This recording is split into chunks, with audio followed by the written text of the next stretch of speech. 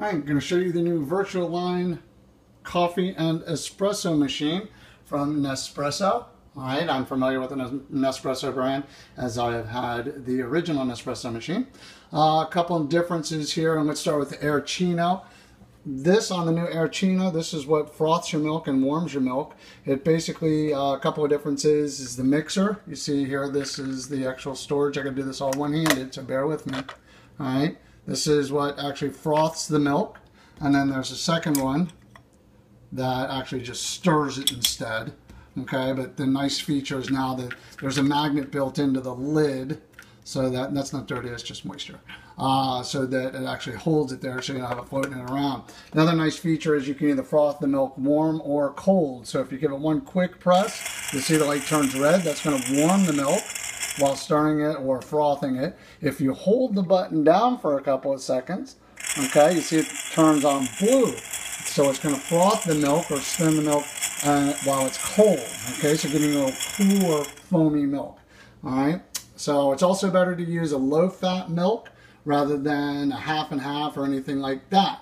Low-fat milk is going to give you a thicker foam, so keep that in mind. All right, when actually making a cup of coffee, you have two different Nespresso pods. This smaller one is your espresso. This larger one is for a cup of coffee. Now, the way you make a cup of coffee is quite very simple. We open the lid, we pop it open. Notice there's no on button or anything. You didn't see me turn anything on. We're going to put our cup right down here, and then we're going to take our cup, put it in like that. It's as simple as that. You close the lid.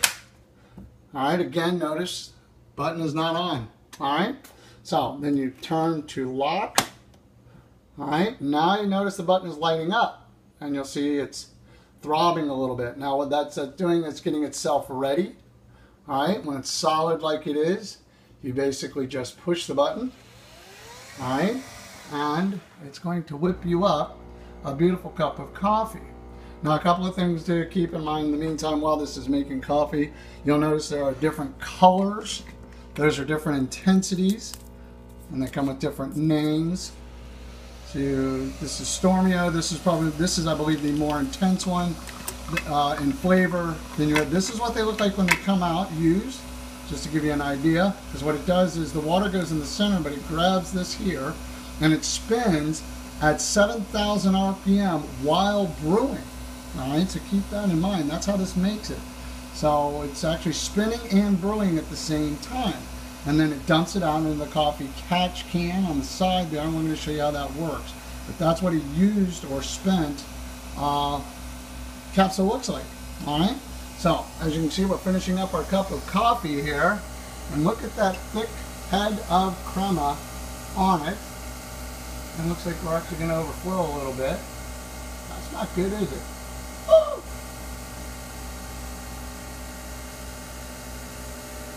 Look at all that foam. Alright, now I'm using a little bit smaller cup here because I wanted you to see how much it is. And actual coffee, alright, is right at about 8 ounces. Okay?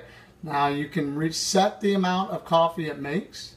Alright, there is a way to do it. You basically, when you go through the brew process, as you saw before, hold down the button until it gets to the desired ounces you want, then let go, and that will permanently set the button or set the amount of coffee it'll make each time. All right, so it fills it right to the top on this 8-ounce plastic clear cup. But you can see that thick foam crema on there.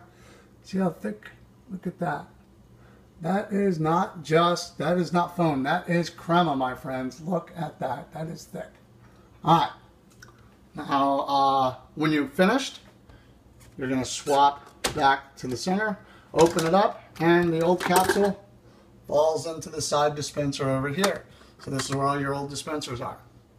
All right, you're going to make a cup of espresso the exact same way. All right, so let's move this off.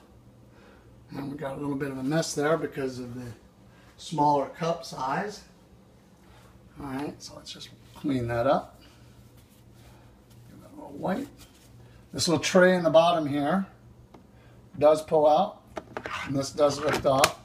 But the whole tray does pull out. Whoop, this lifts off like that, I'm sorry. And then this slides out for easy cleaning, so you can remove the whole tray and wash it. Okay? Now, what we can also do is, this locks up in a higher location, as you can see like that, in order to make your espresso. Alright? We're going to grab our espresso here.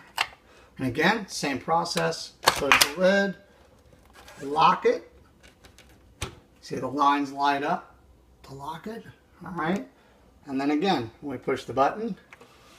Now what it's doing is, while it's spinning, if you notice, let's pull back our used unit again. This is our old used unit. Notice the barcode underneath here. What it's doing is it's spinning and reading that barcode. So it's saying, oh, this is an espresso, not a coffee. So it knows what it's making now, and it's going to change the ounces in what it makes. So now it's going to make our cup of espresso. And again, you can see that thick crema foam. And that is the proper way an espresso should be. You can hear it already spinning down. And what it's doing is that's actually drying out the inside of that capsule. And there you go. Look at that espresso. Alright, again, big, thick crema on there. Alright, that's not foam, that is crema. Alright, so that is your Vertuoline unit.